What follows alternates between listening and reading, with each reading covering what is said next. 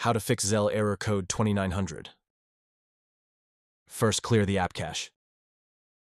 Step 1. Open the device settings and select Apps. Step 2. Choose Zelle from the list of applications, then tap on Storage. Step 3. Tap on Clear Data and clear storage individually to clear all non-critical files. Second, reset the network settings. Step 1.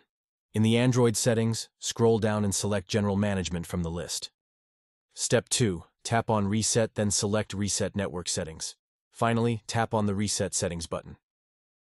Third, reinstall the Zelle app. Step 1. Open the device settings and select Apps. Step 2. Select Zelle from the list. Tap on Uninstall at the bottom, then select OK in the prompt to confirm. Finally, re-download Zelle from the Google Play Store.